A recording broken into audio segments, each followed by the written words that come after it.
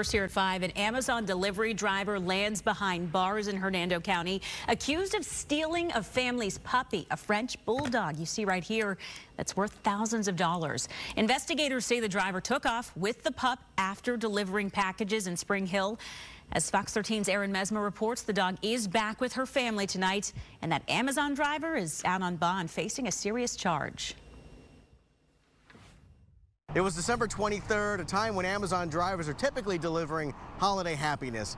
But Hernando detectives say that wasn't the case for one driver in this community.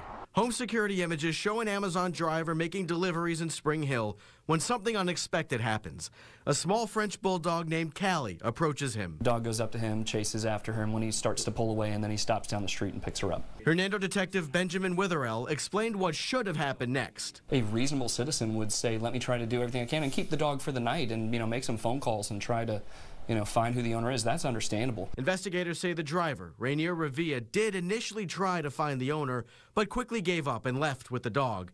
Deputies say he lied to his company and said he released Callie in the neighborhood, but instead we're told he actually took her 45 miles south to the Tampa area.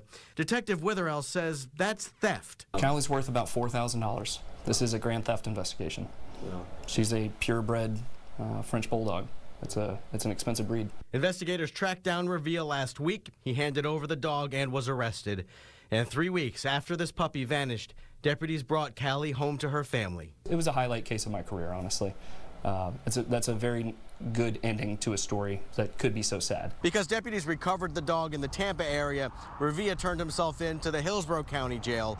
He's been released on a $5,000 bond. In Hernando County, Aaron Mesmer, Fox 13 News.